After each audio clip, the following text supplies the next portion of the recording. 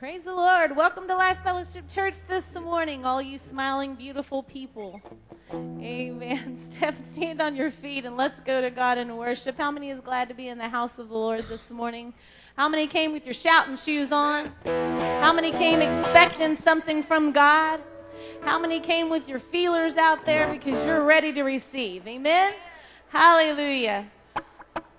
Well, let the redeemed of the Lord say so.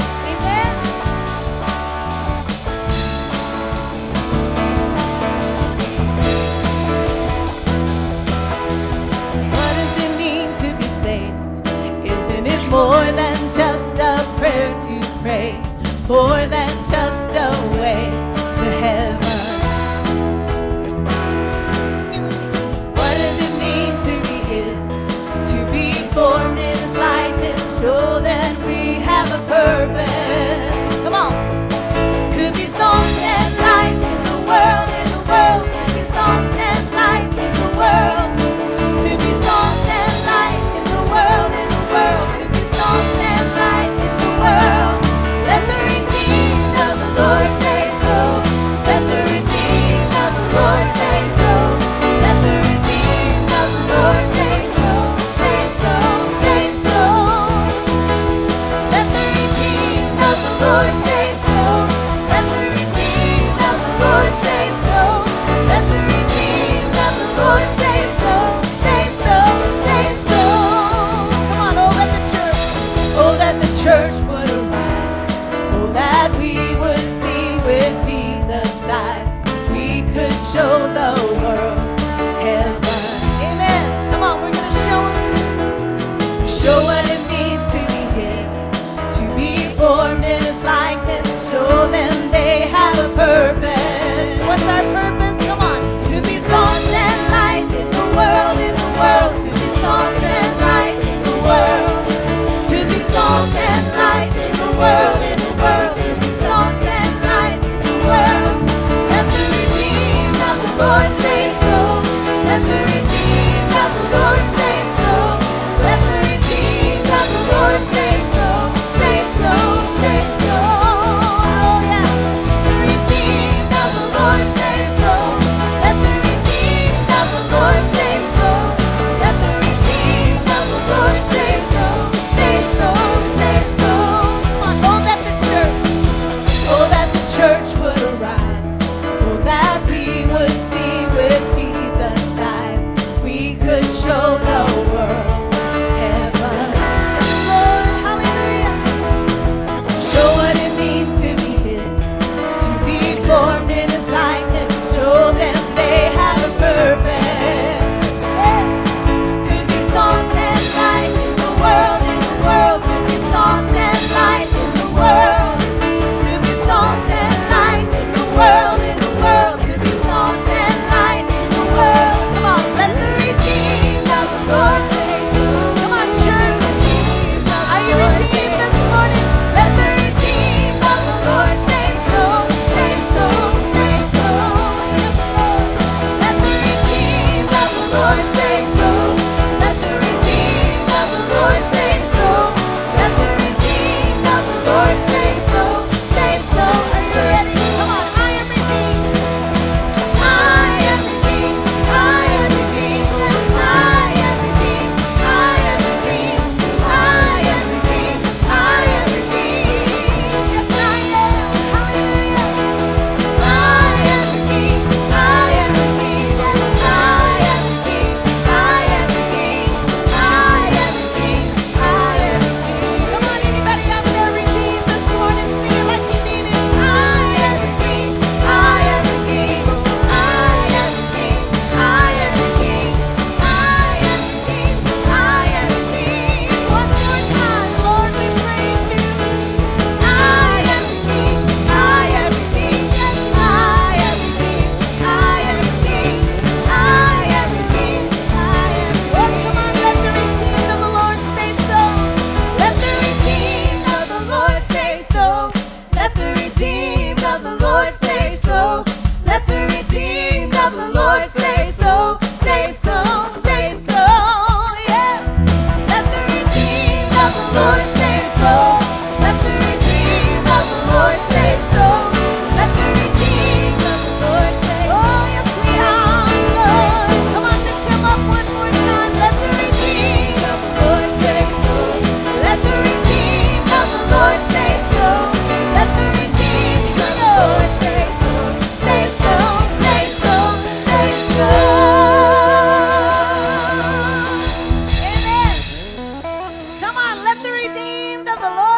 so this morning. Come on, give him a shout of praise. Father, we invite you in this place this morning, God. You rule and you reign. We magnify you, God. We welcome you in this house today, God. Oh, Father, Holy Spirit, just saturate this place, God, with your mercy and your grace today. Come on, one more time, give him a hand clap of praise. He's worthy of it. We thank you, Father. We thank you, Father. We thank you, Father. Amen. Praise the Lord. We are so glad that you stepped into Life Fellowship this morning. I see a lot of new faces, a lot of old faces. Not that you're old, just you've been here a while. But you all look beautiful. But we want you to make each other feel welcome in the house of the Lord this morning. So we want you to step out of your aisle, find somebody, hug them up. I see some birthdays in the house. Well, no, she didn't come, did she? Amen. Praise the Lord. Love them in the Lord.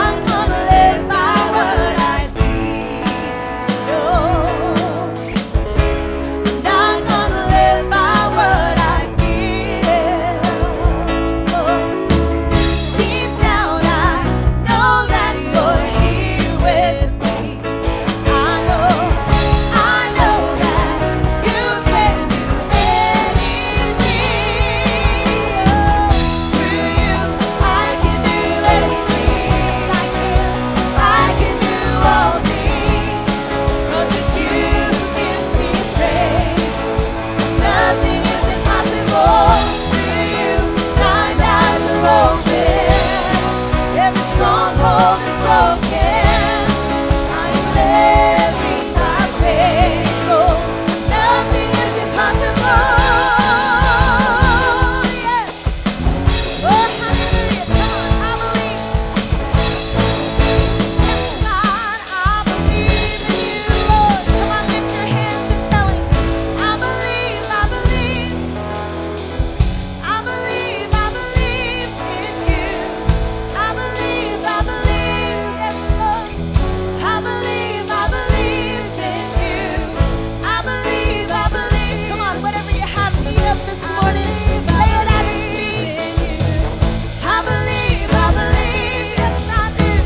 I believe in. Come on, sing it again. I believe. I believe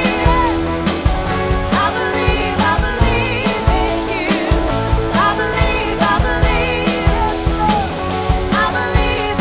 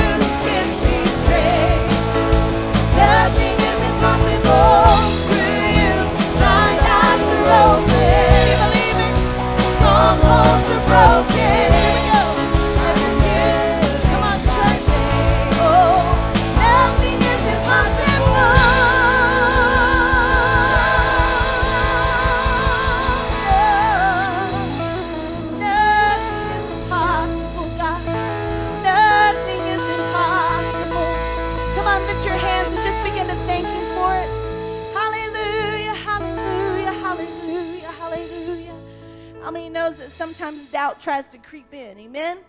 You got to get your mind refocused on the one who is and is to come and forevermore shall be. Amen? The one that has taken care of it. The one that has already set in place your miracle. The one that has already set in place your healing.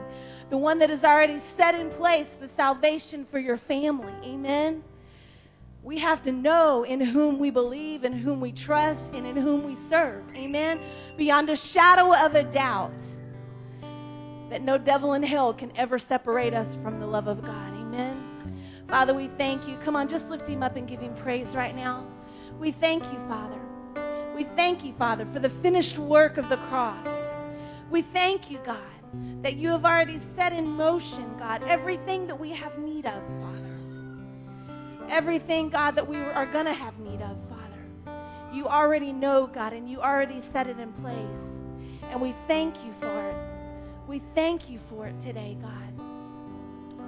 Hallelujah, hallelujah, hallelujah, hallelujah. Oh, we thank you for the cross, God. Come on, just begin to lift him up today. Just begin to praise him. Father, whatever we stepped in this place with today, God, we lay it at your feet, Lord. We get it covered under the blood of Christ. We thank you, Jesus. Thank you for the cross, Lord.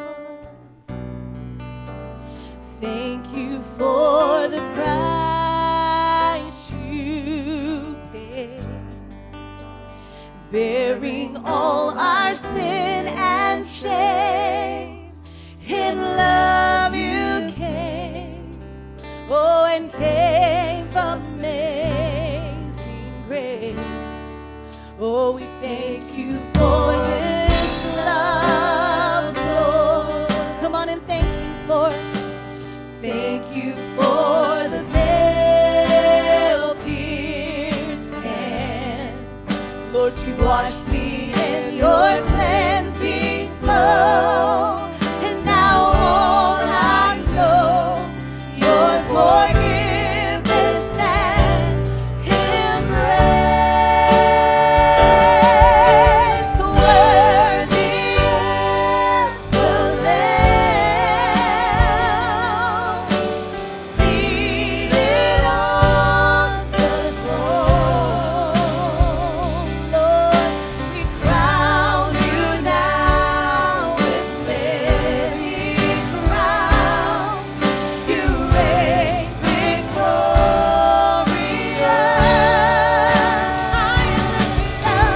I am lifted up, Jesus, Jesus, Son of God. You are the darling of heaven, crucified. Oh, worthy is the Lamb. Lord, worthy is the Lamb. We thank you for the cross, Lord. Come on and thank him for it today. Thank you for the price you paid for me, God. You bearing all my sin and shame. In love you came and gave amazing grace. Lord, we thank you for this love, Lord. Thank you, Lord. Thank you for the nail-pierced hands. You washed me in your cleansing flow, Lord. And now all I know, your forgiveness and come on, do you know that today? Your embrace. Worthy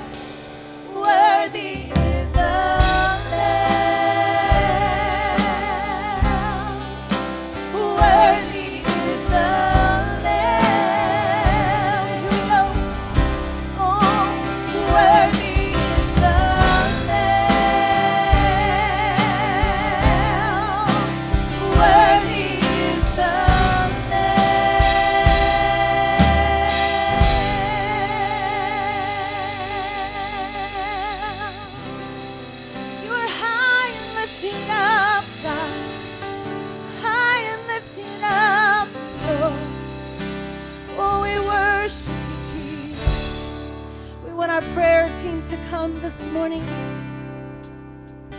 I feel that there are a lot of needs in this place this morning, whatever they are. I know a man who can. I know a man who can heal, who can touch, who can deliver, who can transform, and his name is Jesus. He paid a price for you on the cross, a mighty price for you on the cross. Hallelujah, hallelujah. He bought and paid for your salvation. He bought and paid for your healing. He bought and paid for everything that you would ever have need of. So we want you to come this morning and find a prayer partner to pray with this morning. I want us to sing that Worthy is the Lamb one more time. I know we were going to transition to another song, but I want us to sing it one more time because he's already bought and paid for it. All we got to do is believe that he can. Amen. Believe that he can and believe that he will do whatever it is. Heal, save, deliver. Amen. So we want you to come forth and find someone to pray with this morning. These guys know how to pray. They know how to touch heaven on your behalf this morning. Amen. Hallelujah. Father, we thank you, God. We're worthy, God. You're worthy, God. You're worthy, God. We thank you in advance, God, for everything that is going to take place in this place today. We thank you, God, for every healing. We thank you, God, for every salvation, Father. We thank you, God, for whatever it is, Lord. Nothing is too small or too big for you. We thank you, God. We thank you, God. Thank you for the cross, Lord. Yes, God. We thank you for the price you paid, bearing all our sin and shame. In love you came and gave amazing grace, Lord. We thank you for this love, Lord. Come on and just thank him for it. We thank you for the nail-pierced hands. You washed me in your cleansing flow. Now all I know, your forgiveness and embrace. Worthy is the Lamb, seated on the throne. We crown, Lord, we crown you now with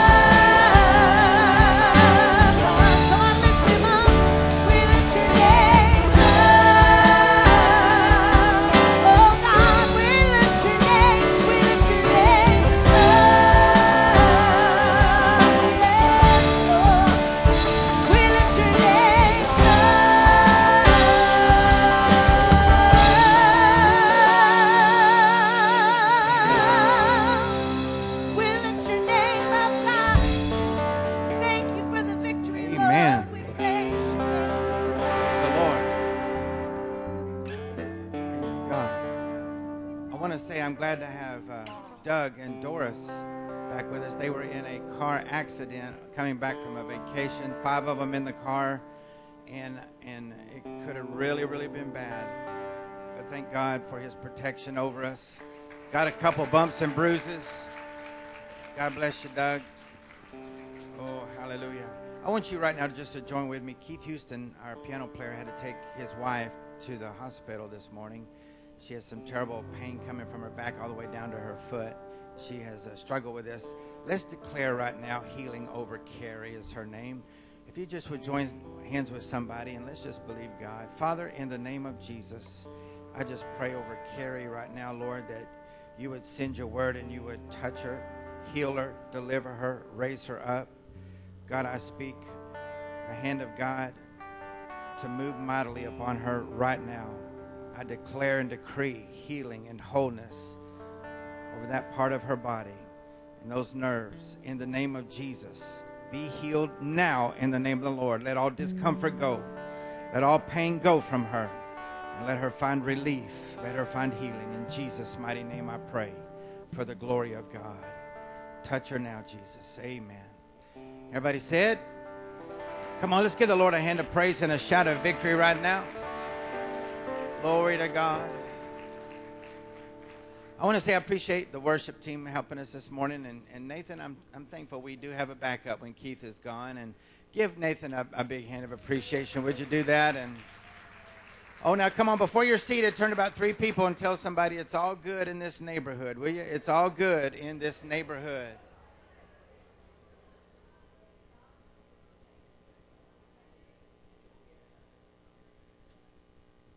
Amen. Glory to God. My ushers are a little bit, we're working today. A couple of them are gone. And so, Matt, come on, help us out. Brother Matt and Jason, these 2 big old guys. See, Matt is Nathan's brother, you can tell. And these are my bouncers of the church. If I ever have any trouble out of y'all, these guys are coming to see you.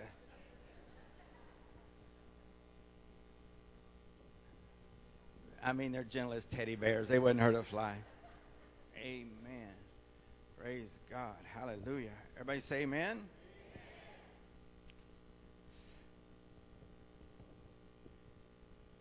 I tell you what I'm going to do. Beverly, come on up and do announcements. Do you have some announcements for us, babe?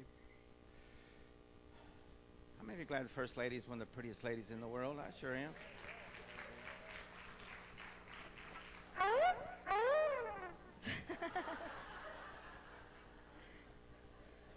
You're going to get in trouble, JD. No.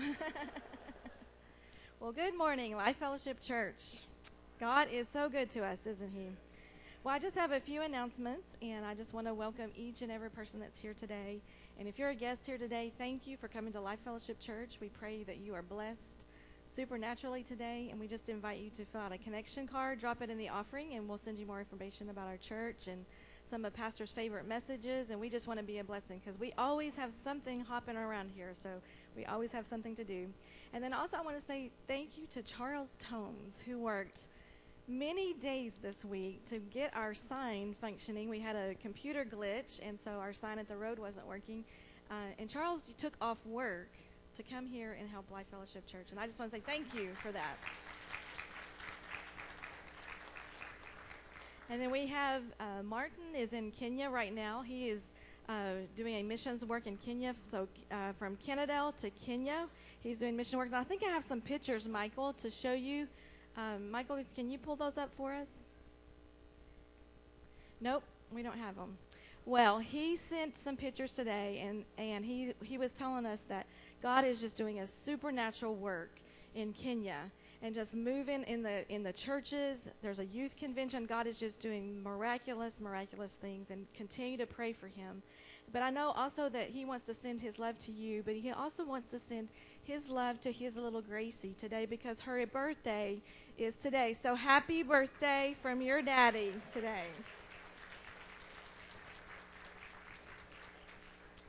We have some things coming up. We have an ice cream social coming up, and the date is, I'm sorry, I got distracted by Gracie. That little look on her face almost made me cry. So she's such a sweetheart. So we have an ice cream social coming up. It's on the 17th.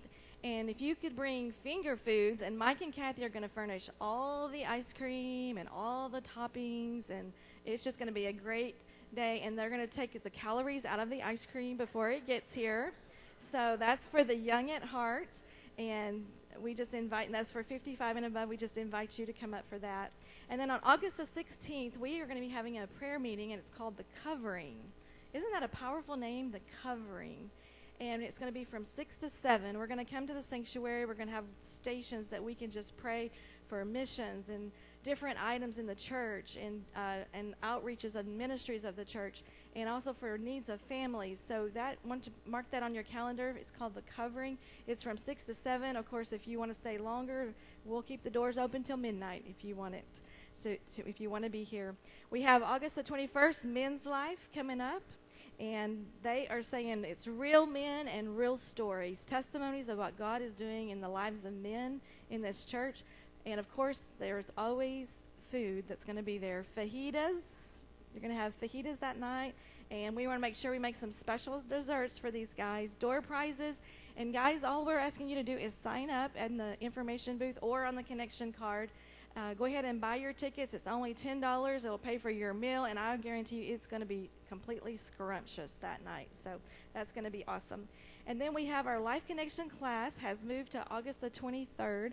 We're having a few date issues, but I think we got it straightened out now. So August the 23rd at Life Connection, it's for membership. If you want to know more information about the church, if you want to know the ministries about the church and things how you can be involved and things that you can do here, and then also just learn the vision of the church as well. That's going to be on August the 23rd. We just invite you to sign up so that we know you're coming, and we make sure we'll serve you breakfast that morning, and we'll make sure you have a book and ready to learn about Life Fellowship Church. And then we also have a lot going on this month, don't we?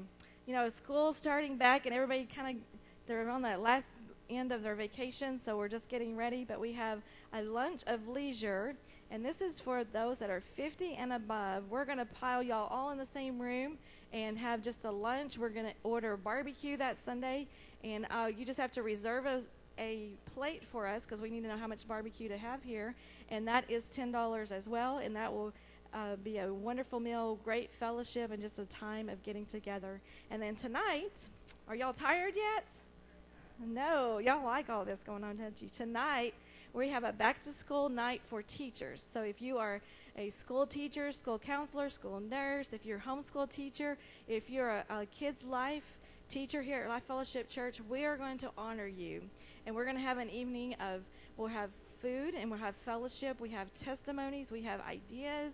Pastor's going to bring an exhortation. It is just going to be an awesome night for all our teachers because we want to prepare you for the 2014-2015 school year because y'all are warriors going forth to minister to our children. So that's going to be tonight. All I need you to do is sign up because we need to make sure that we have lots and lots of food. And I understand the dessert is already ready, and it's going to blow your socks off. So it's going to be a great night tonight. So we just invite you to come. God bless you guys very much. And I couldn't find my husband. I thought, where did he go? I was going to keep talking.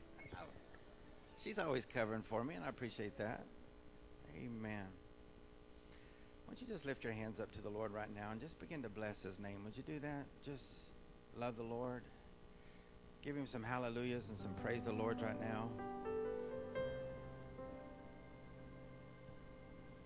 Let the congregation of the righteous give voice to praise right now. Come on, church. Hallelujah. Father, we bless you. We glory in your presence right now. We appreciate you, Jesus.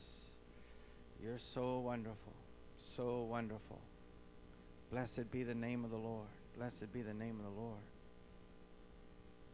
Glory to God, glory to God, glory to God, glory to God. Hallelujah, hallelujah, hallelujah. I honor you today, Jesus. I honor you today, Jesus. Come on, take about one more minute. Would you do that? Let's just give voice to praise. Jesus. Glory to God. Oh, just tell him you love him today. He's worthy. Honor and glory. I bless the name of the Lord. Hallelujah. Hallelujah. Jesus. Jesus. And the church said amen. Sometimes we just need to do that more often, and that our hearts rejoice. I want to make just a couple of more announcements to that. And the first one is that Cody and Courtney are so special to this church. And I'm going to ask Cody and Courtney to come and stand here at the front for just a moment. And we're going to pray over them as they're going to endeavor to pick up the mantle for the children's ministry and where it has been going. Cody has a repertoire of costumes and creative ideas. And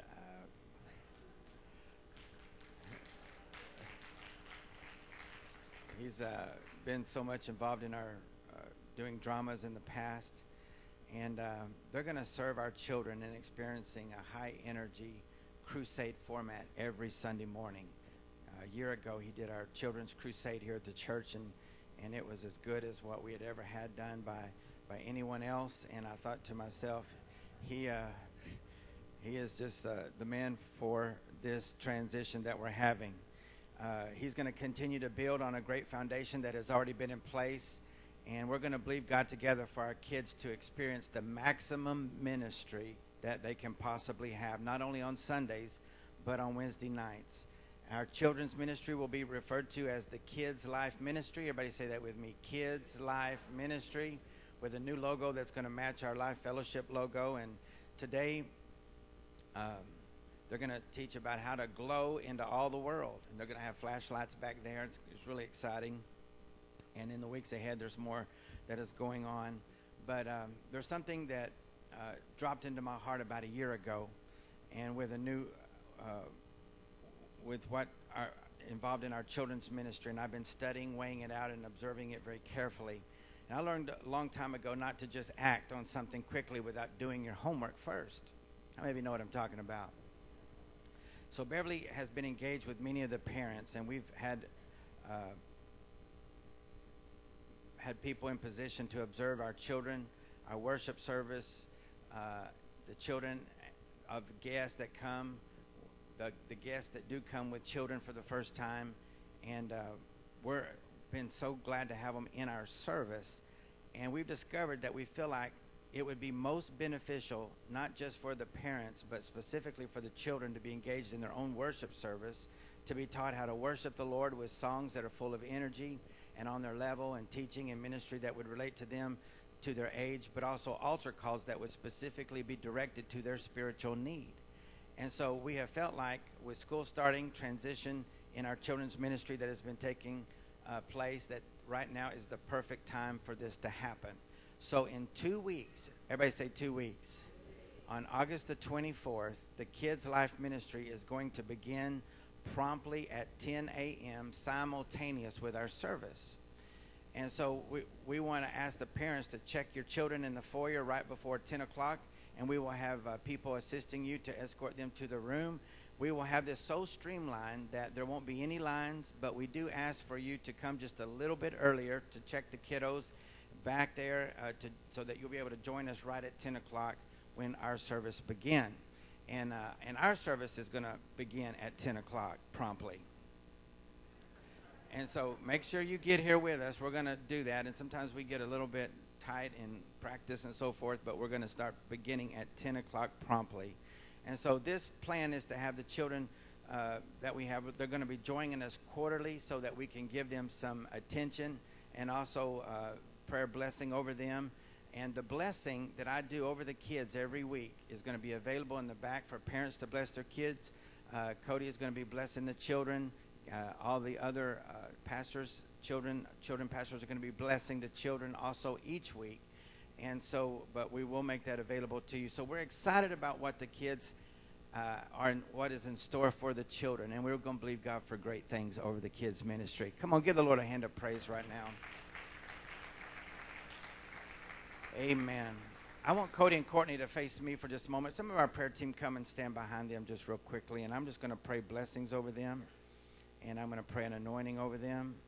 And I appreciate them and their dedication. Courtney, of course, is going to be in here for the worship before we let her go back there to help Cody.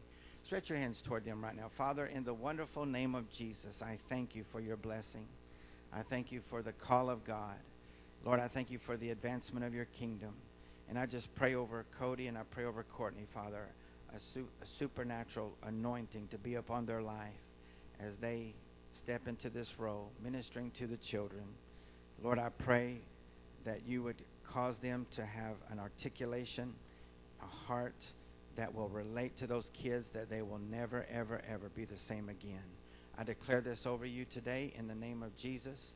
I declare a special anointing upon you now in the name of the Lord, and the glory, anointing, and direction of the Holy Ghost be upon you now. In Jesus' name I pray for the glory of God. Amen. Thank you, Courtney. Praise the Lord. Now, there was a mistake on the announcement on the prayer covering. That will be August the 16th. That is next Saturday night at 6 o'clock to 7 o'clock. And if you want to stay later, you can, but officially it will be. How many of you are thankful for Life Fellowship Church? I am too. I love this church. And I believe that God is here in a very special, wonderful way. I heard about a man that went to a church and he was dressed in rags, not very good clothes, and he came, and a lot of the members got upset at this guy coming to church dressed like he was. So they told the pastor, and he felt pressure to go to the man and say, "Sir, we do appreciate you coming here, but it's about what you're wearing." And he said, "Maybe you ought to just pray and ask Jesus, what should you wear, that it might be right about, kind of in line with what all of us are wearing." And so the man went home, and next week he came back dressed exactly the same the previous week. And the pastor came to him and said, "Sir, didn't I ask you to pray and ask Jesus what you should wear?" He said, "I did," but he said he'd never been to your church before.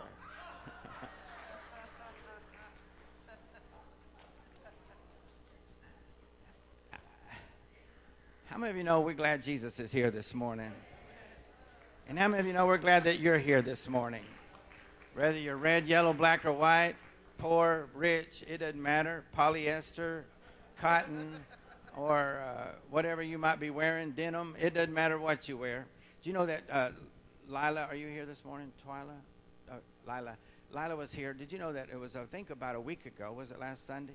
Last Sunday, she was getting out of her car, and a lady was walking her daily walk by us, and they struck up a conversation, and she had her jogging shorts and all that on, and Lila said, "How you doing?" And she always said, "I've been wanting to come to this church." And Lila said, "Come on in." She said, "Well, I can't come in. I'm in shorts and I'm in a T-shirt and so forth." And Lila said, "You come on in. We'll welcome you just like you are."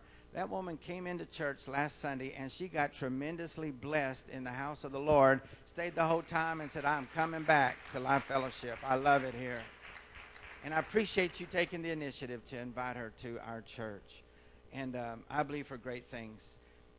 Matthew 10:18. Y'all ready to receive an offering this morning? I want our ushers to prepare to serve you today. The Bible says, "Freely you have received, freely give." And I do believe it's important that every offering time that we have, it becomes a time of consideration, joy, and blessing. How many of you know it is a joy and a blessing to be able to give to the Lord today? And so freely you have received, freely give. 2 Corinthians 9:7. Each one of us, as he's purposed in his heart, so let him give, not grudgingly nor necessity, for God loves a cheerful giver. And I've often learned that it's not the amount that we give, but it's the attitude in which we give it. When we're sowing our seeds, now we all tithe.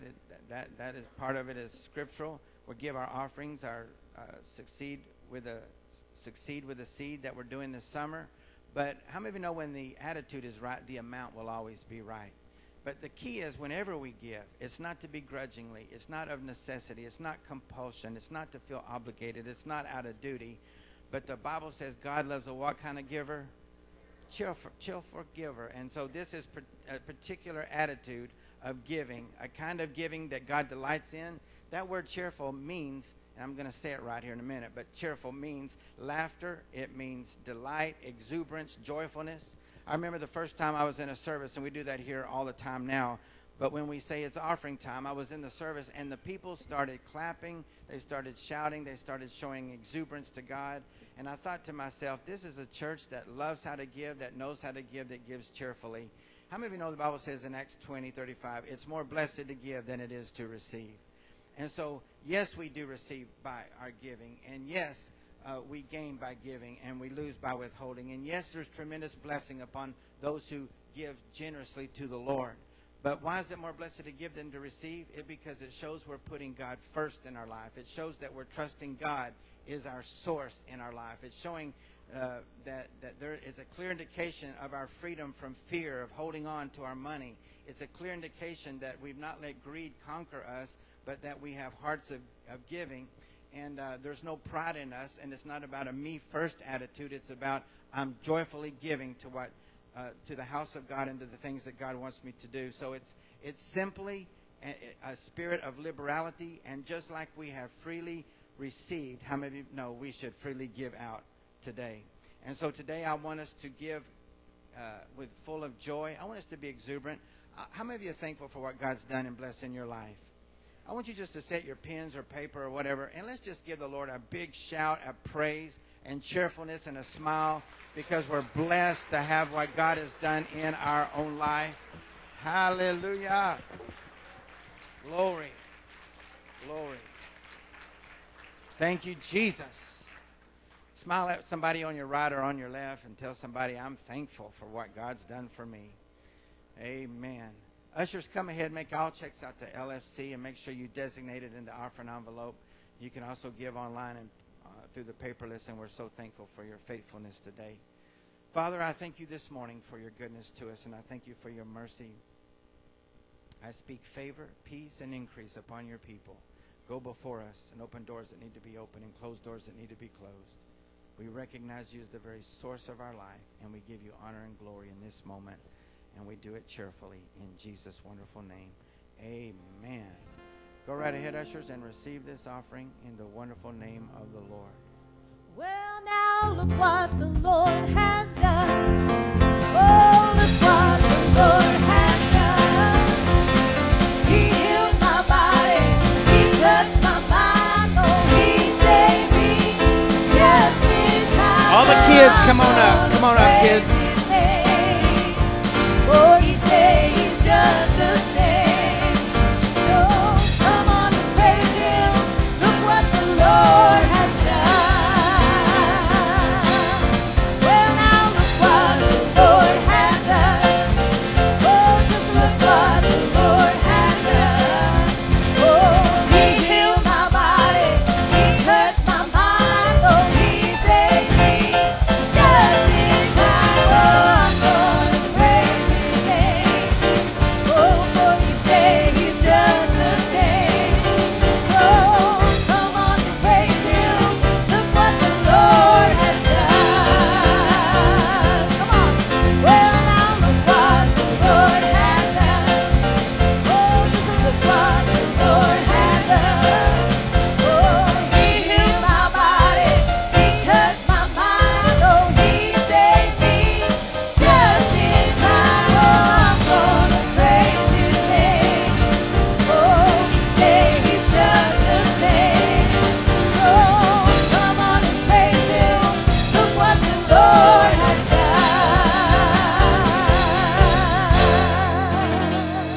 Amen. Stretch your hands toward these kids. Father, we bless these children in the name of Jesus. The Lord bless you and the Lord keep you. The Lord cause His face to shine upon you and be gracious to you. The Lord lift up His countenance upon you and give you peace. I bless you with sound minds, health in your bodies, angels to surround you all the days of your life.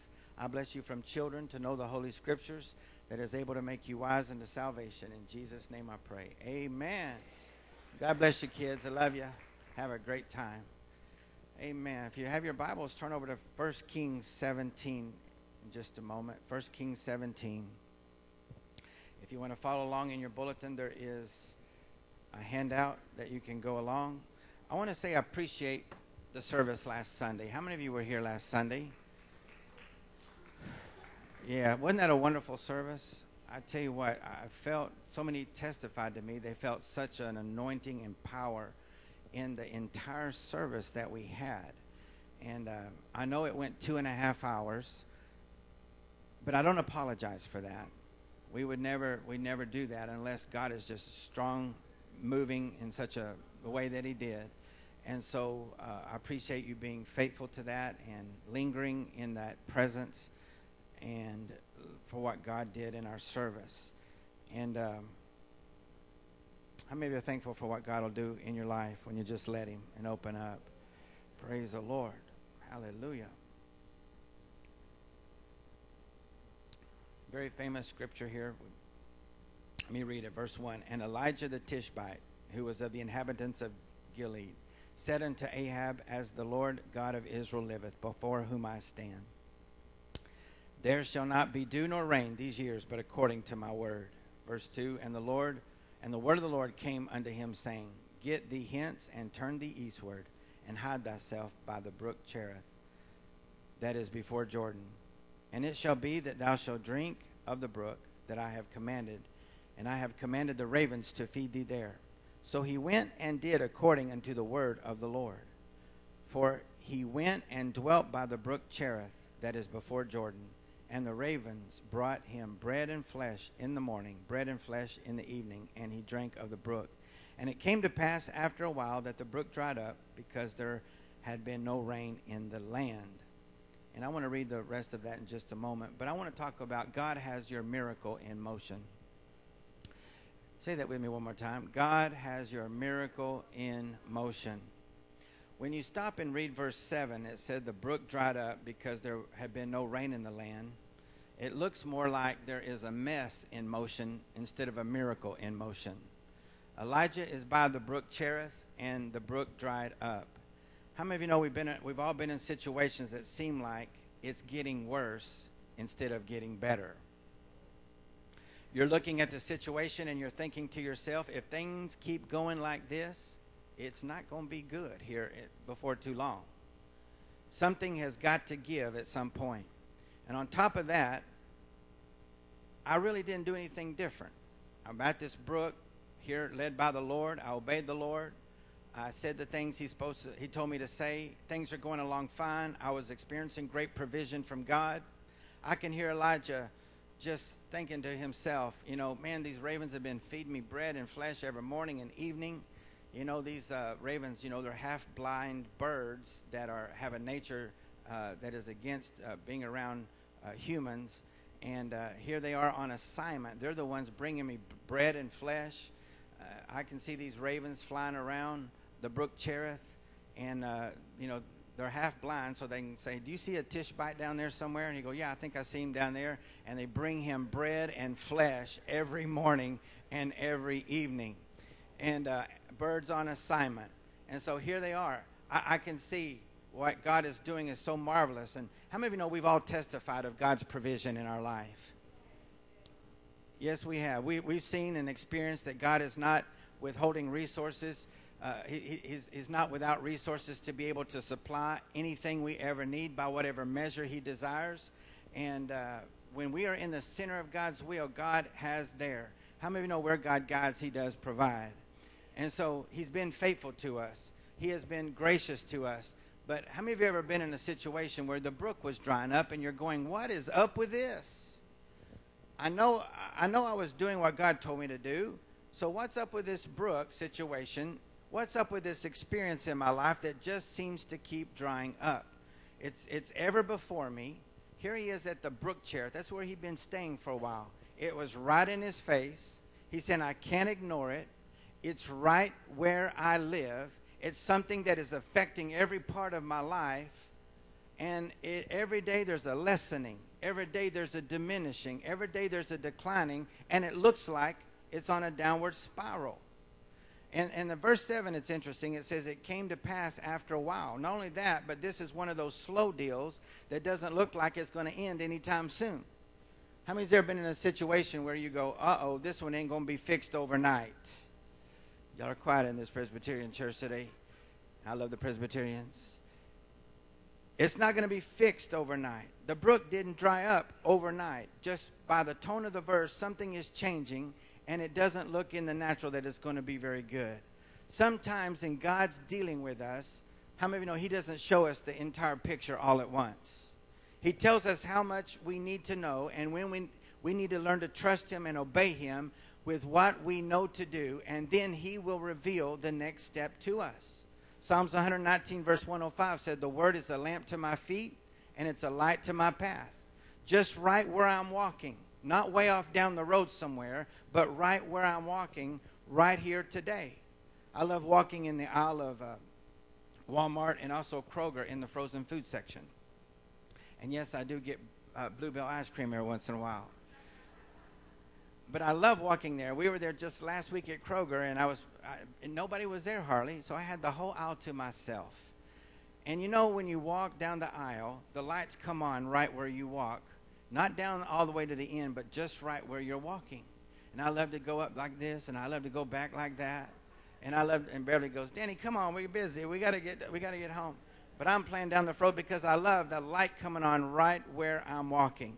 How many of you know if you're faithful in the situation you're in with what you know to do, God is going to direct your path into the next season of your life, and God does have an answer for that dried up brook. You just got to learn to be patient. God is coming with a word. Notice the brook it didn't just get low, but the Bible says it absolutely dried up. Sometimes life can take some funny turns in our life. One thing I've learned, and that is that you've got to learn to live in a constant state of transition and change in this earthly life, because nothing stays the same for very long. There's always going to be, it came to pass after a while in your life.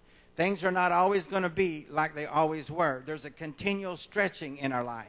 There's a continual testing in our life, a continual constant exercise of our faith about what are we going to do in this next season of our life?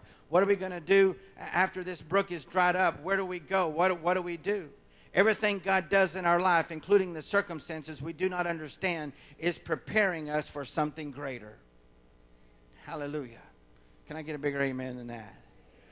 We may not be responsible for the circumstance, but we're responsible for our character in the midst of the circumstance. We may not can help what happens to us. We can help how we respond to what happens to us. It may not be our fault, but how we respond to it is our responsibility. And those quick fixes situations, they don't really build long-term, establishing, strengthening, lasting faith. We are sometimes dealing with it for a while. I would like for every problem I have just to be quick and fixed the next day. But how many of you know those kind of problems do not build long-term, establishing, strengthening, lasting faith? Sometimes it's going to take dealing with it for a while. There's patience, steadfastness, strengthening comes into play. And so we got to ask, what is my response when I'm in a situation? Am I blaming God? Why is this happening to me? Am I always complaining to other people about what's going on? Are we trying to control the situation? And there's no peace, and we're trying to push something through. Amen. Sometimes we got to realize, how is my response to this situation? God is going to work all of that controlling thing out of you. He's going to work all of that blaming, taking no responsibility. He's going to work all those things out of your life so that you have a faith that is lasting, enduring, strengthening, establishing, and you're ready for the next season of your life. God wants Elijah tested, tried, and true at the brook Cherith, because just around the corner was Carmel in chapter 18, which would be the greatest showdown of that day, where Elijah and his faith would pray fire down out of heaven and consume the burnt offering and the altar, and the people of Baal, amen, that had been serving Baal would turn and trust the true and the living God. Elijah could be used in that capacity to call fire down in chapter 18 because he was tested and proven, amen, in this capacity in chapter 17 in this scripture. Before Elijah would reach those specific places of victory and advancement and accomplishment, he was to be tested and proven by God. The lesson I've learned here is never be careful not to short circuit what God has for you because you got weary in well-doing. Don't short circuit what God is doing because of the situation you're in and it doesn't look favorable. God wants to take you from faith to faith and from glory to glory. Hallelujah. God wants to extract out of your life everything that's not of Him in this present season so that He can move you to the next season. If He moved you ahead to the next season before some things were dealt with in your life, it would be disastrous in the next season of your life. Hallelujah. I'll amen myself today. I know it's good. Never let your resolve weaken because of the frustration of a circumstance. There is always a bigger work at play. There is a bigger picture to see. How many of you know it's not just what you go through, it's what you grow through that counts? Being proven is when the brook dries up and life doesn't make sense and your world is turned upside down and you're not going to let go, you're not going to turn back, you're not going to jump out of God's will, but you're going to stay the course with what God has for you. That's being proven, and that's being tested, and that's being tried. The easiest thing to do is bail. The easiest thing to do is jump ship. The easiest thing to do is do something else outside of God's will. But I'm here to tell you, to be proven, tested, tried, and true is to hold the course even when the brook is drying up and even when you don't understand what is going on and even when the situation seems opposite of what God spoke to you previously. But you're going to hold the course because you know your God is faithful and you don't know how and you don't know when, but you know He's going to make a way where there is no way for your life. When you learn to move on God's divine timetable and schedule, you're going to move right into your miracle on His schedule. And the fact is that while your brook is drying up, God already had a miracle set in motion to bless your life and the life of others around you, because God is a faithful God. God has a word that's going to set you on a new course to reach a new level and to experience a new boldness and a new confidence in God that you did not know previously. So if you're in a situation and your brook is drying up and the water level's going down, just hold steady. Amen. Keep praising God in the midst of it. God is going to make a way for you where there is no way. Not like Elijah, from all accounts, he was a very common, average, ordinary man, but he did extraordinary things for God. If you look at verse 1, he stood here before Ahab, and James 5:17 said, Elijah was a man of like passions as we are. He had a nature similar to our feelings and affections, just like you and me. How many of you know, but he was a world changer and he was a history maker. He was a Tishbite from Gilead, and this is those Rocky Mountain region of Israel. They were rugged, unrefined. They were kind of a backward type, ill-mannered type of people with no special training, education, political correctness, or financial resources. But how many of you know that when God calls somebody, He doesn't check on how much money you have? When God calls somebody, He doesn't check on what kind of family background you came from. He doesn't check on how polished you are or cultivated you are or refined you might be. God looks for people who are yielded, who are surrendered, who have abandoned themselves to the will of God. 1 Corinthians 1:26, you see her calling, brethren, not many wise after the flesh, not many mighty or noble, but God has chosen the foolish things of the world to confound the wise, that the things that are mighty... Anyway, there it is. Hallelujah. It's all messed up in my notes. Somehow my typewriter, my dragon thing I used went crazy on me just there. Hallelujah. Praise the Lord. I'm going to proofread just a little bit better next time. Hallelujah. How many of you know God is looking for ordinary people with surrendered hearts so He can do extraordinary things through them to have an impact and make a difference and bring about change in people's life? Elijah had a sense of God consciousness. Verse 1, he said, as the Lord God of Israel liveth, before whom I stand. And I like that. Sometimes we just read the scripture and we move past it. And it's a little warm in here. If somebody can turn the air down just a little bit. Hallelujah. I know there's no lukewarm in the house, but you're either hot or cold. As the Lord God of Israel liveth, before whom I stand.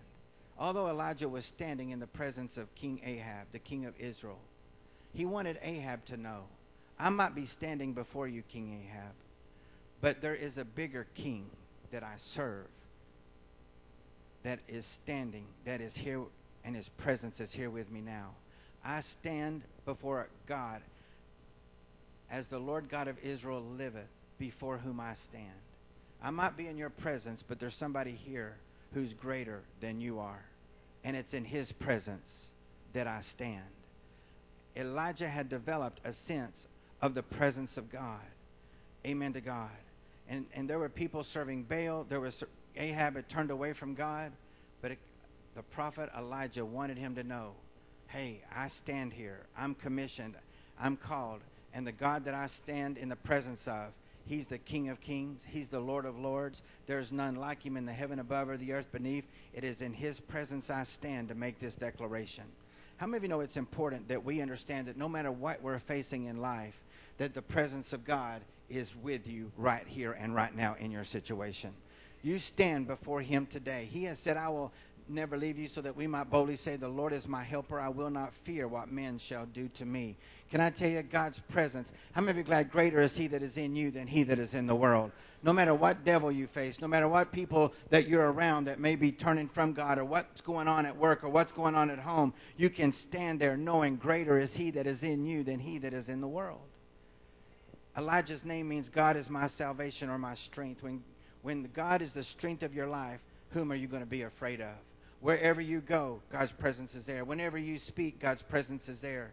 Wherever you am, whenever you act, God's presence is there. And even when your brook is drying up, how many of you know God's presence is still going to be there? How many of you glad Acts 17:28, in him we live and move and have our being? Psalms 118, the Lord is on my side. I will not be afraid what men shall do to me. Elijah also knew the word of God. He was a prophet of God. Deuteronomy 28:23 says that if the people did not hearken to the Lord their God, then the heavens over their head would be brass. Ahab and Jezebel had turned the nation away from God to serve Baal worship, which was the sun god, the fertility god. And God said, it's now time for my people to get back on track. And he used Elijah to go stand before Ahab with a word that he took from that scripture and to point and say, I'm going to let you know who the real God of Israel is. Are y'all with me today? I'm going to let you know it's not Baal is not the real God of creation. He's not the real Lord of creation. He's not the true God. But the true God is the living God. And it's not going to rain. It's not going to even give any dew until according to my word, according to Deuteronomy 28:23. Now, sometimes God allows some extreme things to happen for people to wake up to find out who God really is. I know a lot of people don't like what I'm kind of about saying right now, but that's all right. I've got the microphone today. Amen. I know this, that sometimes God will allow extreme things to happen in your life, and thank God he does if it turns you back to him. Sometimes people don't change because they see the light, but they will change when they feel the heat. It's important that we know the word and have understanding of the times we live in. I don't know about you, but if I wasn't serving God and I see all the things happening on the horizon right now and all the extreme things that are going on, I would think something is up with this. Amen. Earthquakes, people going crazy, all that's going on in Israel. We who know the word, we understand to watch Israel and what's going on over there. I believe that there is a timetable, and I believe there is a divine schedule, and I'm a believe that the coming of the Lord is imminent. It can happen at any moment, and with what's going on, I've got my eyes looking up, and I'm ready for the coming of the Lord. Still believe in a rapture. Are y'all with me? Now, I'm not looking for an escape hatch, but I'm looking to dominate and conquer until Jesus comes. But if he comes back, he's going to find Danny Robinson preaching, amen, praying, amen, rebuking devils and demons and going over and not under. And I'm going to stand my ground and bring in the harvest. Hallelujah. Until he comes. The Bible says it's time to wake out of sleep, for now is our salvation nearer than when we first believed. And I believe it's time for people to wake up, because what people have been putting their trust in isn't going to help them. But how many of you know there is a God? He's a creator. He's the Redeemer. And he's our soon coming King, and we can put our trust in him. He is our refuge and our fortress. He's a very present help in the time of our trouble. So yes, of course, the brook dried up because he said it wasn't going to rain, but according to my word. He was the one who prophesied it. There he's at the brook, and now the water brook is drying up because he was the one who said. Have you ever just done what God wanted you to do, and all of a sudden it looks like everything's going opposite of how it's going to affect your life? But God has a miracle in motion. And if you don't go backward, throw in the towel, give up, quit, but if you'll stay the course, you're going to run right smack dab into the middle of your miracle. If I know my miracle's in motion, three things are going to happen. Number one, I'm not going to lose heart.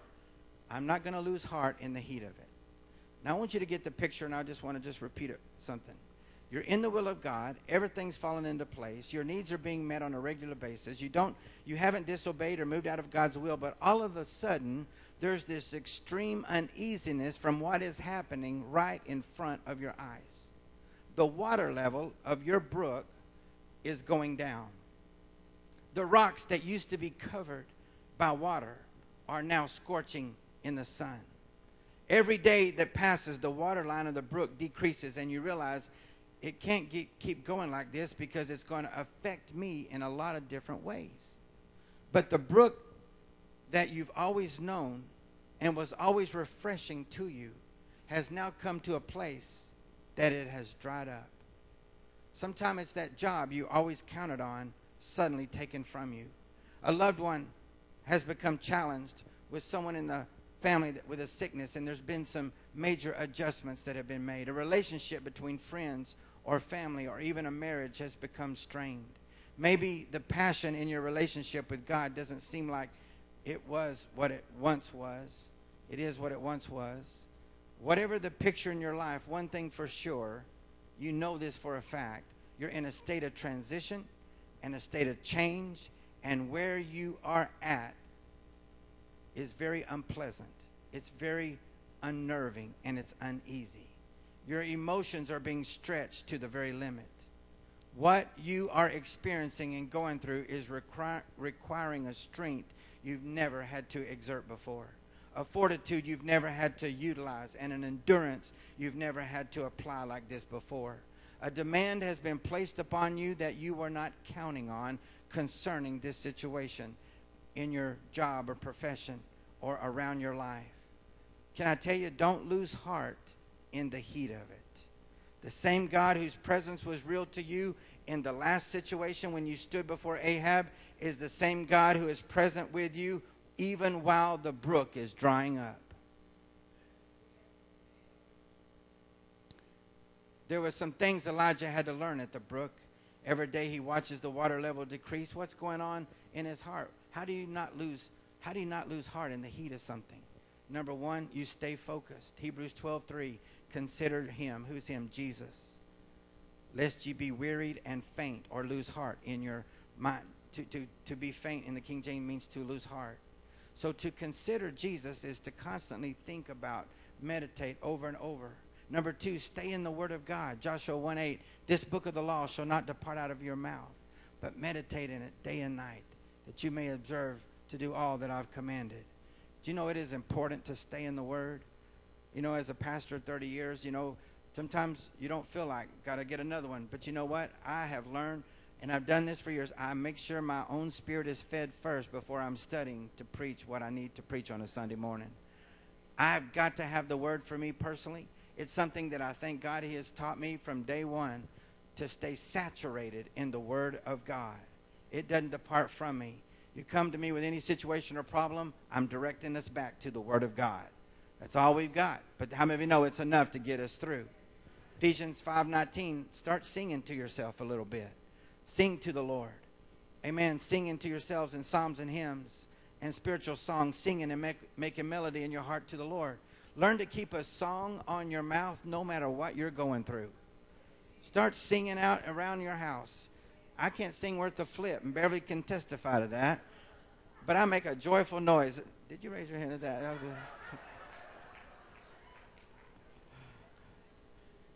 But I make a joyful noise unto the Lord. And I'm not singing songs just about God. I'm singing to God Himself. Because you know what? He's singing over me. You know that?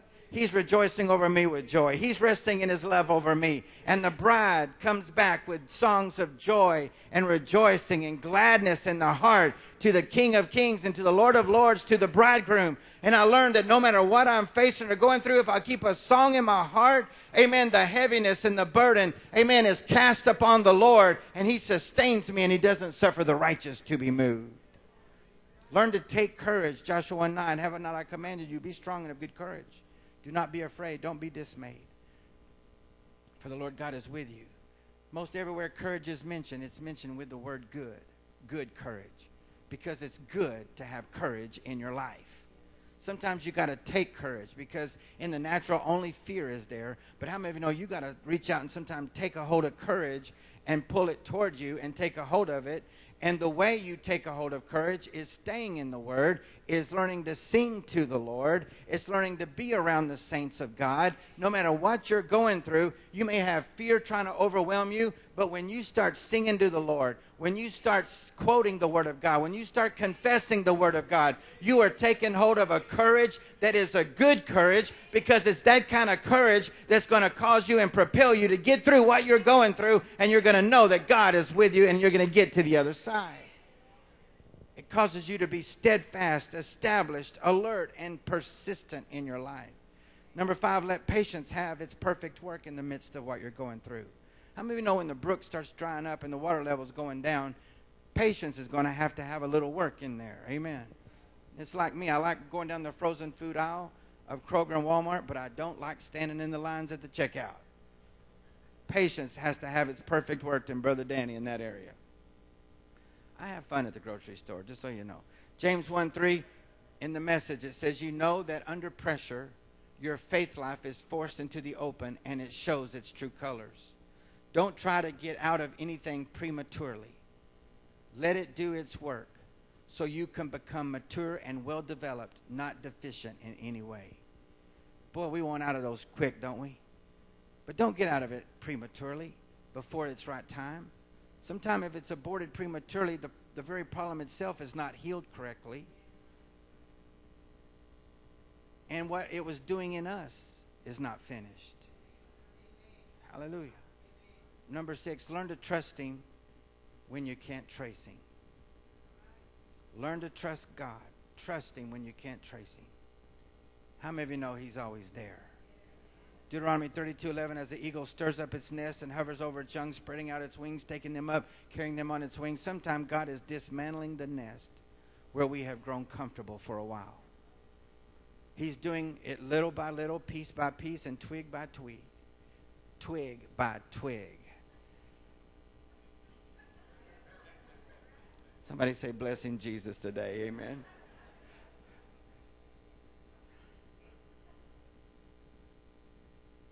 And then He begins to pressure us over the cliff.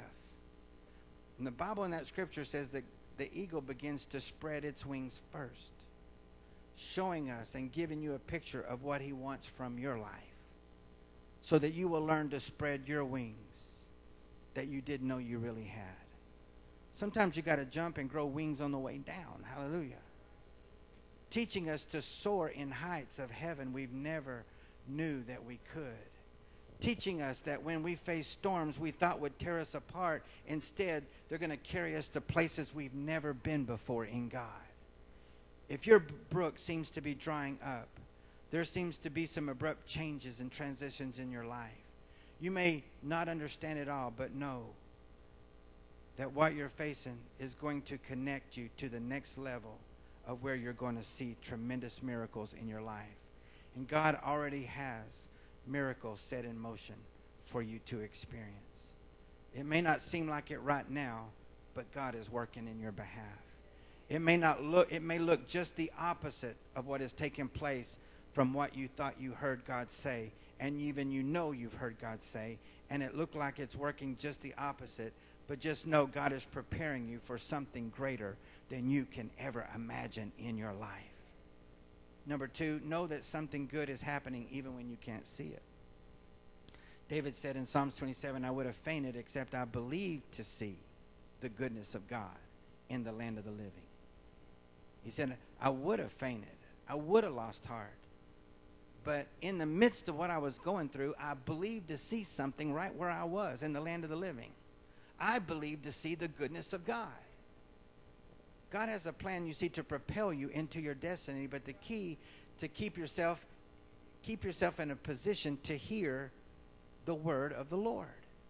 Look at verse 8 and 9. The word of the Lord came unto him, saying, 1 Kings 17. The word of the Lord came unto him, saying. This is when the brook dried up. This is after verse 7. The word of the Lord came unto him, saying, Arise, get thee to Zarephath, and behold to Zidon, and dwell there. Behold, I have commanded a widow woman to sustain thee. Elijah did not have to search for the next step. He kept himself in a right attitude and in a right frame of mind, and the word came to him. He didn't have to go to it.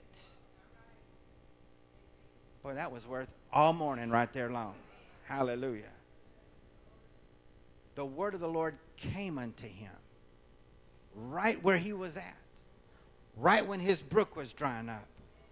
Y'all ready for a word that God is going to send to you right where you're at right now? It came to him in the middle of the dried up brook. See, God knows how to get a word to you wherever you may be in your life. When you're watching the water level go down, just know that God is preparing your miracle. It's already in motion, and a word from heaven is about to penetrate your circumstance and your situation. It's about to penetrate right where you are at. There's no sense in being stressed out or worried or anxious or frustrated. You don't have to go to the word. The word is going to come to you if you keep yourself in a frame of mind to trust God. See, you got to trust God, because the answer may not be for that brook to fill back up. It may not be for you to move to another brook just down the Jordan there. It may not be for the time of rain just yet. You know, we Pentecostals and Charismatics, sometimes our discernment level is pretty low. Our brook is drying up. We go, I rebuke this brook drying up in the name of Jesus. Sometimes the answer isn't rebuking a dried up brook. Sometimes it's not claiming this or claiming that over that, or rebuking devils. I rebuke the devil over this situation right now. How many of you know the devil didn't even have nothing to do with it? Hallelujah. How many of you know you can rebuke a brook drying up all day long, but if it's that other kind of situation what we're talking about, that water level is going to keep going down no matter how much you rebuking. All your rebuking in the world ain't going to do one thing for it. There are certain things I do rebuke, but sometimes there are some situations where the brook is drying up that all the rebuking in the world ain't going to do. Hallelujah. What you need to do is keep yourself in the love of God. Keep yourself in praise and worship. Keep yourself in the Word of God. Keep your mind in a state and your spirit open to you where you can hear. And at the right time, even if the brook has already dried up, you don't have to go to the Word. The Word is going to come to you, because God is faithful to His people. You see, the Word of God found me in 1979 on a scallop boat. It was June, and it was a Thursday. And I won't go into all of it, but just as a young teenager who took on more than he could ever bargain for, off the coast of the Outer Banks, about 50 miles into the Atlantic Ocean, on that first real trip on a scallop boat, around mean people, patches over their eyes, pirate people, I mean, real, for real. This was not my sister's growing. This was some mean people. I started witnessing to them. They said, shut up. I said, but Jesus loves you. I said, shut up. I don't want to hear it. I said, but Jesus died for you. He goes, how long can you tread water? And I said, okay, I'll be quiet for a while. Y'all laughing, but y'all have been quiet too out there. 90-foot scallop boat, ironically called the Amazing Grace, was the name of the boat. Captain Daniels, First Lieutenant Steve, I'll never forget him. There's about 8 of us. But I am in a mess. I am seasick, homesick. And if you don't work out there and they've hired you on and you don't carry your weight, it ain't good. Just trust me on that. I couldn't eat nothing for 3 days, throwing up because of seasickness. My shift from 12 to 6, I ended midnight, went into my room. All the other bunks were in that one little room where we were. But in my little bunk, I began to cry out to God. And the word that my dad paid me $1 per verse to remember, Psalms 23. 6 verses. I got $6 for it. Because while he was itinerating, my sister would sing, my mom would talk about Japan, my dad would preach. Let's find what Danny can do, sing. I sang. He said, no, we can't be letting you sing. But you quote Psalms 23. So I quoted Psalms 23 all over the churches of the North Texas district as a boy. It was up here. But that night, the word of the Lord found my heart in the middle of the Atlantic Ocean on a scarlet boat surrounded by mean people. And all I could do was cry out, and verse 4 came to me. Yea, though I walk through the valley of the shadow of death, I will fear no evil, for thou art with me. And when I said those words out loud, for thou art with me, the Lord appeared to me. And God, I saw at that moment, I knew God had this. I knew he had planned my life. I knew that he had the next season of my life already scheduled for me. He had already gone before me and made the crooked path straight. He had a young girl in Cleburne waiting on me to get to Waxahachie to marry her. Amen. He had a church in Kennedale, Texas, waiting for me to come to Kennedale, Texas. I saw it all clearly of what God was going to do with the road. I didn't see it, all of it down the road. I didn't know all the things I was going to face, but I knew that God had this, and the word of the Lord came to me in that moment, in that night, and my life was never the same again. And I realized that God already had my miracle in motion, and all I had to do was put my trust and my faith in him. God will send his word to you in the middle of the fiery furnace where you're at, in the middle of the pain or the hurt, the home, the job, in the middle of this service. God will send a word to you, and you will never be the same. The word that goes forth out of his mouth, it shall not return unto him void, but it shall accomplish into the thing whereunto I have sent it. It will prosper into the thing whereunto I have sent it. It will not return void. It is believing to see his goodness. He said, I would have fainted except I believed to see the goodness of God. In the middle of your dried up brook, you got to keep going. You're believing that his favor is working on your behalf even when you don't see it. You're believing that he has gone before you and made the crooked places straight. You're believing in the middle of it that if God closes one door, he is going to open another door. But I'm going to keep myself believing and in the right frame of mind, because God is right on time with my life, and that word is coming to me. Believing that out of this mess, a miracle is in motion. And last one, I'm going to watch the hand of God accurately and precisely in my life. I'm going to watch the hand of God work accurately and precisely in my life. He said, arise, get up to Zarephath, that belongs to Sidon, dwell there. I've commanded a widow woman. He arose and went to Zarephath. When he came to the gate of the city, behold, a widow woman, who was gathering sticks. He called to her. He said, fetch me, I pray thee, a little water in a vessel that I may drink. And as she was going to fetch it, he called to her and said, bring me, I pray thee, a morsel of bread in thy hand. And she said, as the Lord God liveth, I have not a cake, but a handful of meal in a barrel, and a little oil in a cruse. And behold, I'm gathering 2 sticks that I may go in, dress it for me and my son, that we may eat it and die. Now, what I want you to understand here is that when God works, he works with precision and he works with accuracy. God had already commanded a widow woman to sustain Elijah. Now, sometimes your miracle is going to come from very unlikely sources, but don't ever prejudge what God is up to. I said, don't ever prejudge what God is up to, because it didn't fit in your paradigm of what you think. Really, God, I got to go to this widow woman? And really, Lord, you want me to ask her to give me the little cake first? Sound like a Pentecostal preacher. Amen. Almost. Luke mentions this woman in Luke 4:25. But truly, many widows were in Israel in the days of Elijah, when the heavens were shut up for 3 years and 6 months, but there was a great famine throughout the land. But none of them was Elijah sent to, except to Zarephath in the region of Sidon, to a woman who was a widow. It's mentioned in the New Covenant. God is going to bring provision not only to Elijah, but to a widow woman and to her son. A Gentile widow woman, stranger to the commonwealth. She's a Gentile. She's not even an Israelite. The only resource she had was a handful of meal in a barrel and a little oil in a bottle. Why her? Because God already knew her willingness and her heart to obey the Lord. She knew little of God, But when the message was presented, she would receive it and she would act upon it. How many of you know it's not about how much you know? It's about how much you do with what you know.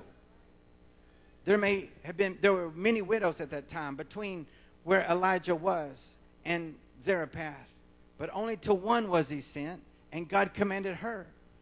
But none of them would have responded in faith and obeyed the prophet and have been receptive to his word like this particular woman.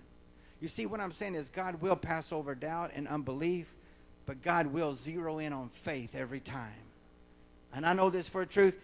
I've learned this. Whoever else doesn't get theirs, I am going to get mine. I said, whoever else doesn't get theirs, I am going to get mine. I don't want the Lord passing over me for anybody else. Amen. I'm glad when he blesses you, but how many of you know I'm reaching my faith out with what God has for me in my life? You see, the word that's preached and taught, it's got to be mixed with faith, or it's not going to profit. When God comes to you, you've got to learn to be receptive and open. God will come to a person whose heart is receptive. It doesn't matter what your background. It doesn't matter how little you know. You may not know Greek and Hebrew, but if you have a heart that is open and receptive to the presence of God and the Word of God, God will break through heaven and earth to get to you with his word, because he knows you're going to respond to that word and it's going to make a difference in your life. Hallelujah. Not only was there divine appointment, there was divine advancement. Elijah gave her this instruction, directed by the Lord: make me a cake first, and then you for your son. Wow. Now the problem with this is after she does that, there's not going to be any left over. In the natural, there won't be any more supply. In the natural, there's not going to be any more meal or oil for her or her son if she gives it to the prophet first. And that would have been the case except for verse 14. For thus saith the Lord. The barrel of meal shall not waste, and the cruse of oil shall not fail. In other words, there's going to be plenty of flour and plenty of oil in your container until the rains come again. How many of you know you would have gone under except for thus saith the Lord? How many of you know many of you would not have made it through that previous situation except for thus saith the Lord? You would have never known victory in the midst of that circumstance except for thus saith the Lord. How many of you understand God's word, amen, is a powerful word when it moves in operation? Let every man be a liar, but let God's word be true. She would have died of starvation, her and her son, except for thus saith the Lord.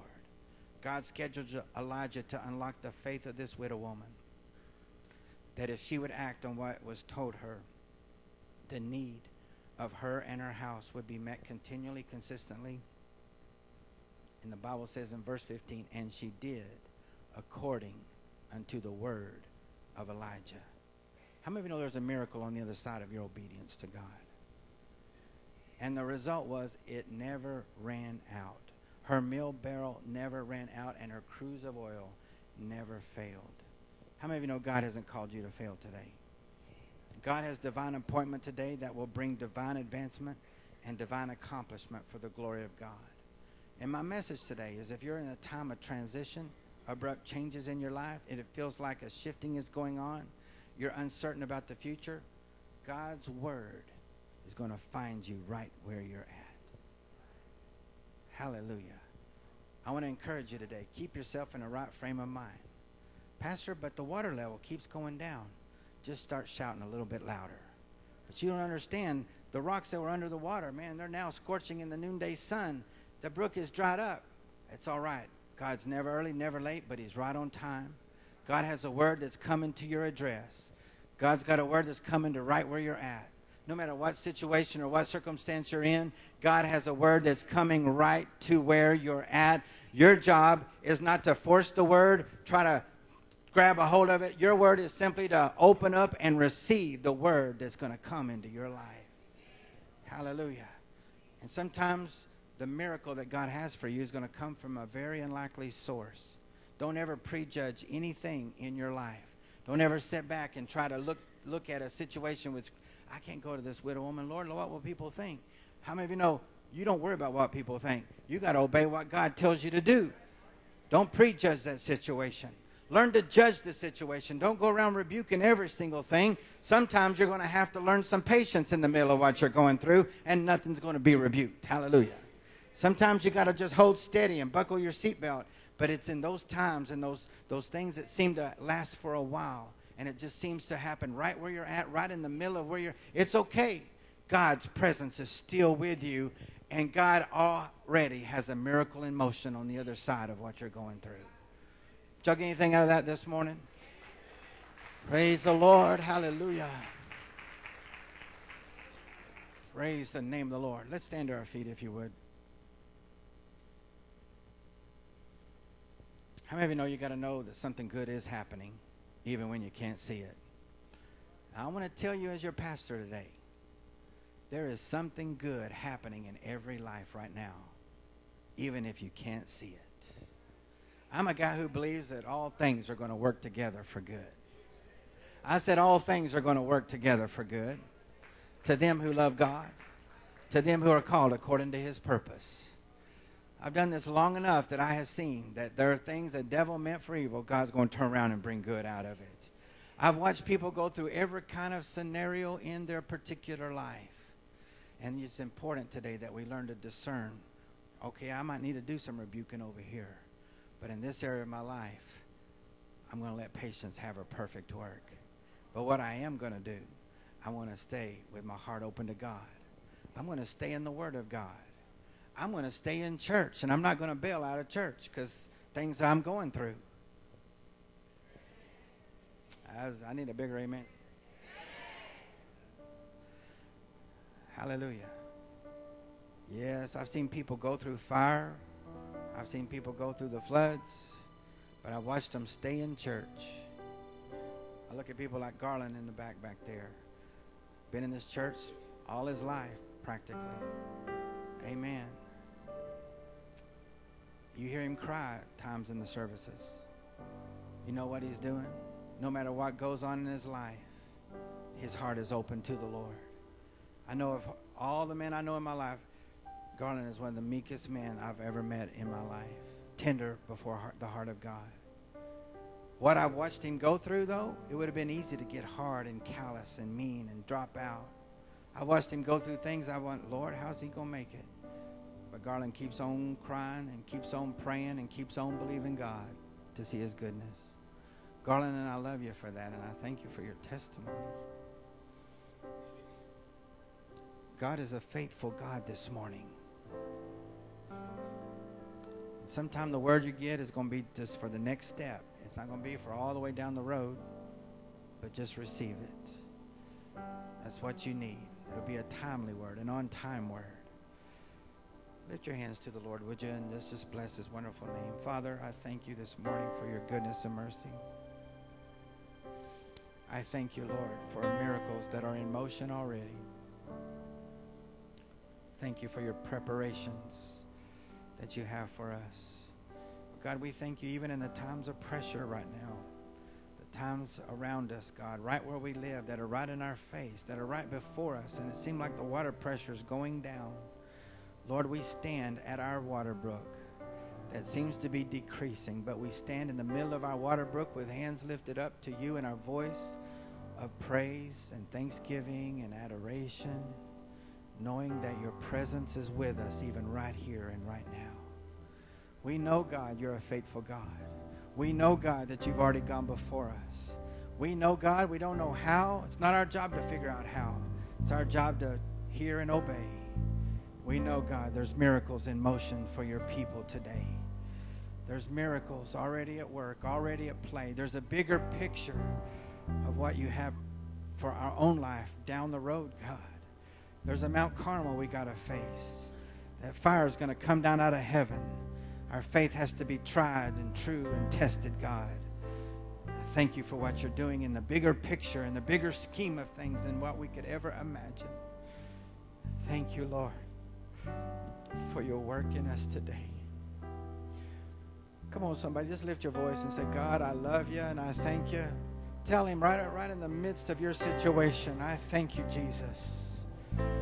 You are at the divine appointment. Just because the water brook's drying up doesn't mean it's not the divine appointment of God. Oh, Jesus. Jesus. Jesus. Glory to God. Glory to God. Glory to God. I love you, Jesus. Thank you, Lord, for speaking to our lives, speaking to our heart. Blessed be the name of the Lord. Blessed be the name of the Lord. Glory, glory, glory, glory. Hallelujah, hallelujah, hallelujah.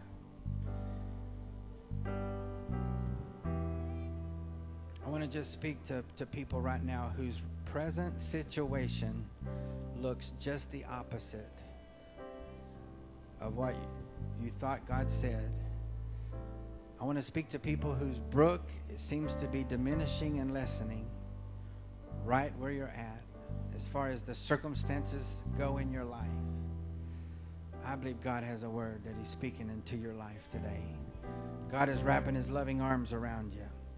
God is working in you in the midst of it in ways you can't even imagine.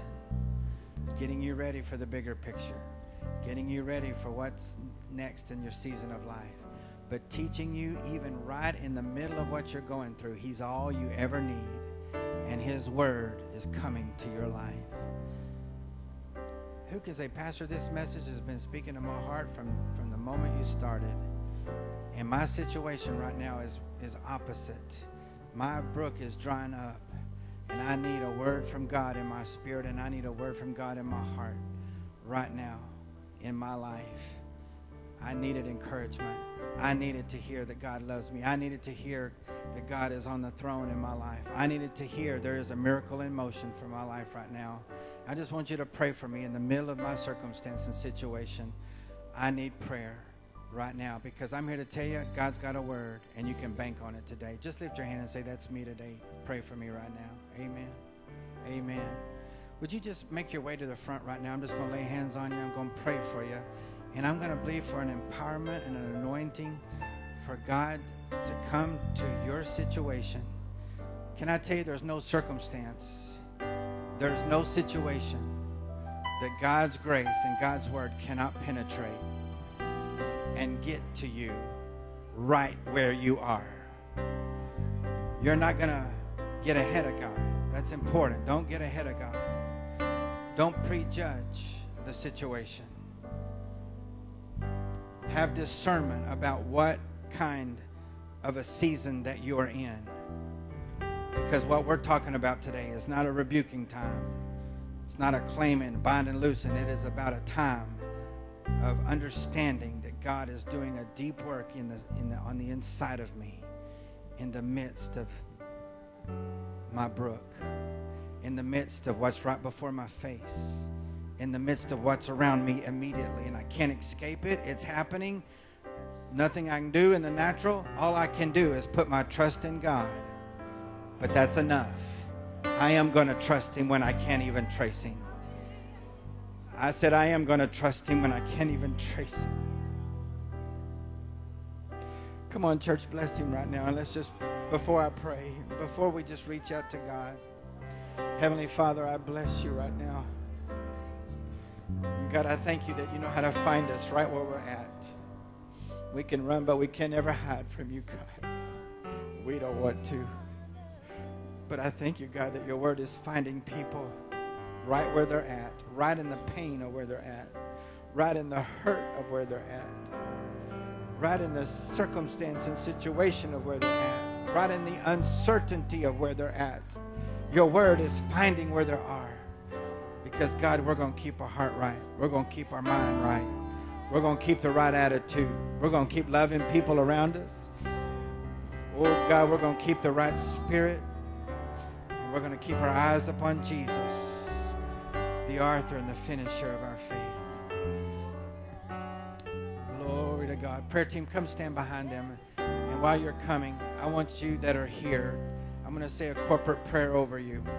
And then I'm just going to let you linger for just a moment during this song that Tammy sings. And I just want you to open up your heart and let God minister to you and touch you, however that needs to be for where you're at right now. Say this with me. Say, Heavenly Father. Come on, everybody. Heavenly Father, I come before you in the name of Jesus. I need you today, God. My brook is drying up.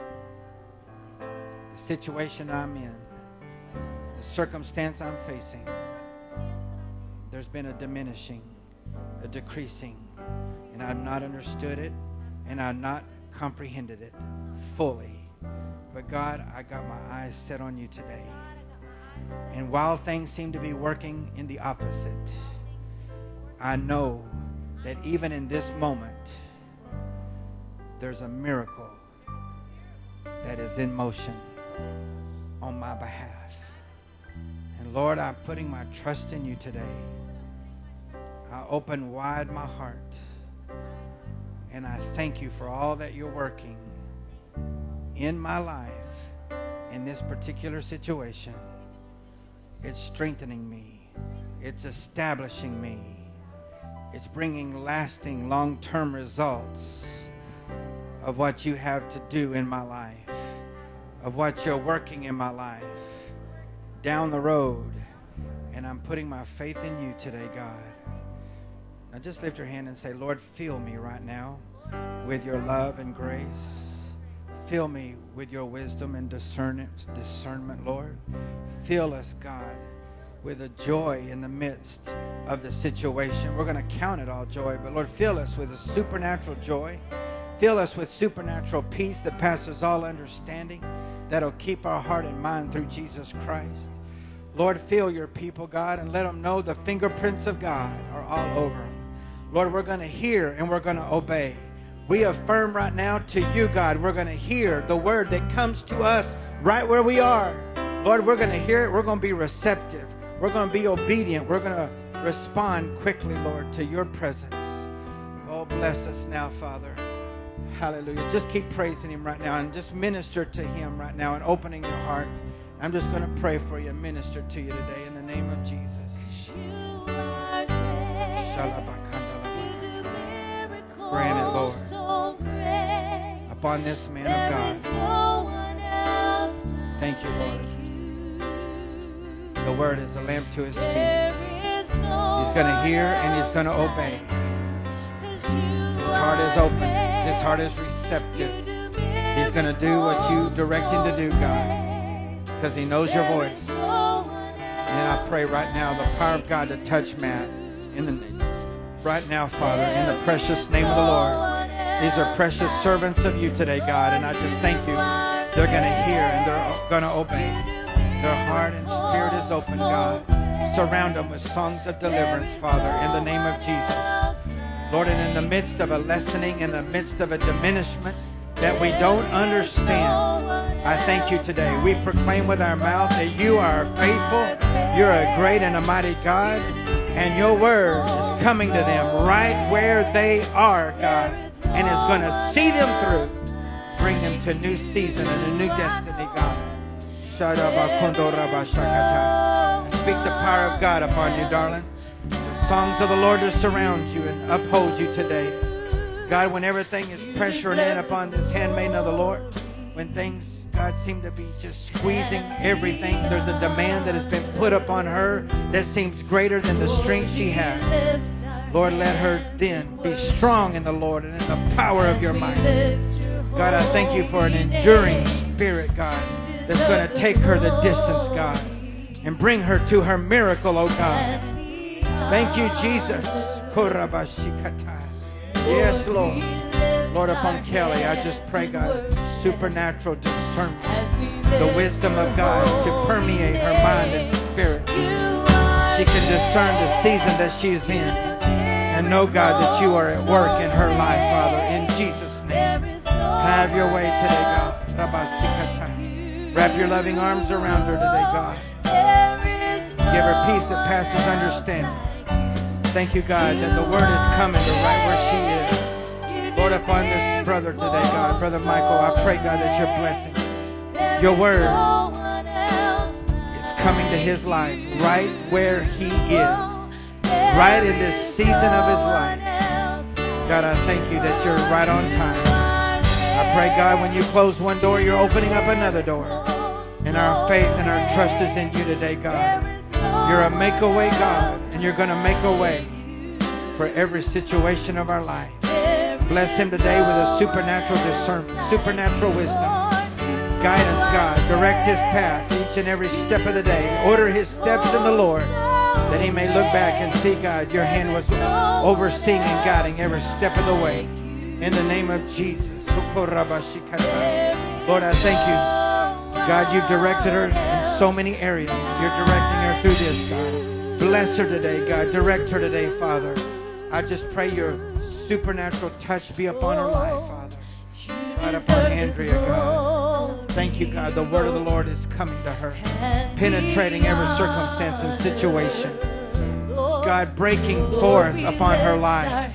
There will be no fuzziness or unclarity. There will be a sense of clarity and precise and accuracy about what you have for her in her life.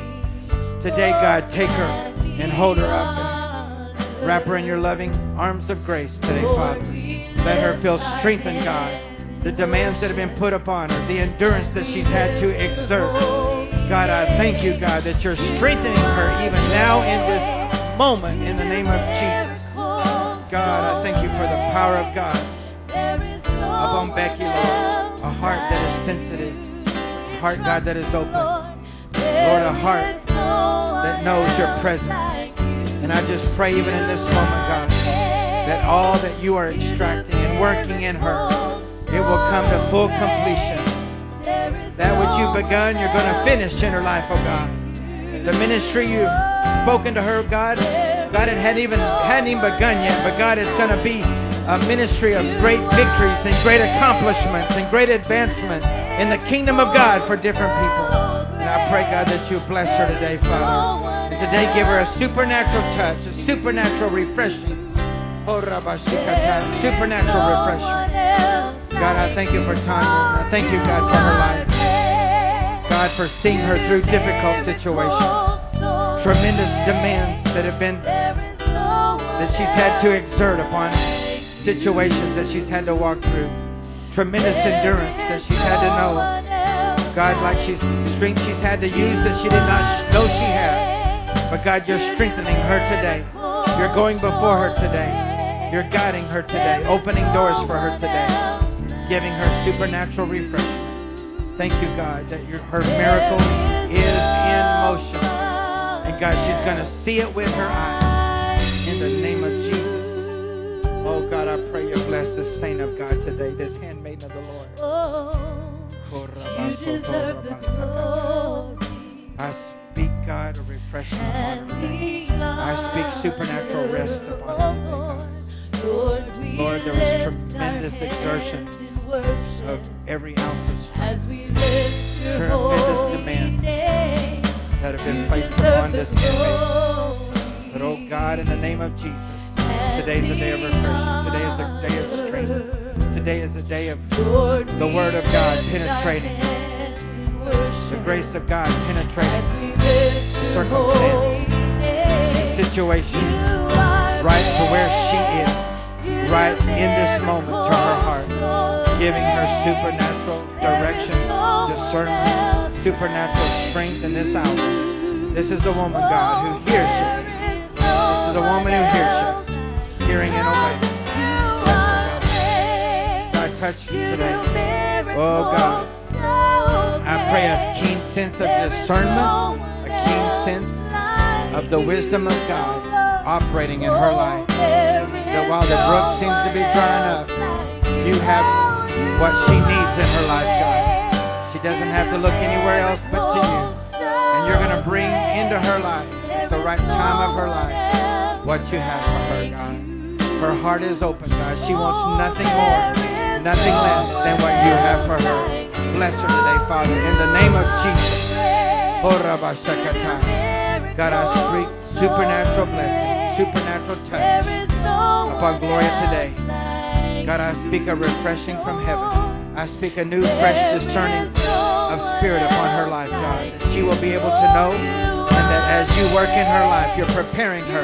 The miracle is on its way. It's already in motion. You've already prepared it, even in the midst of the pressure that she feels right now.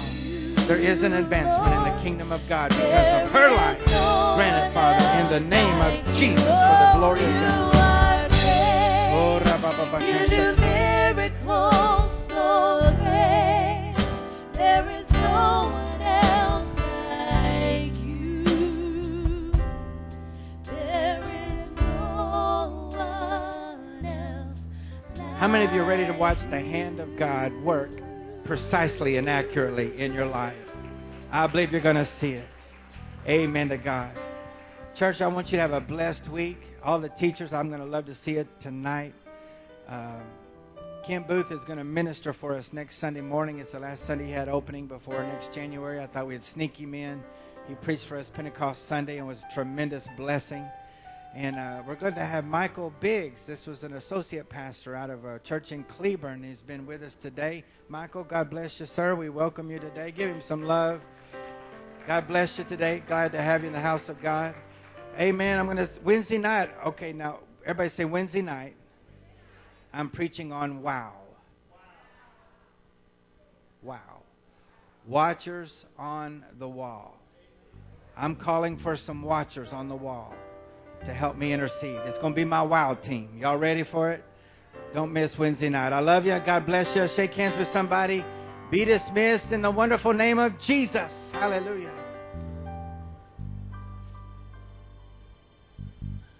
Hey, Beverly.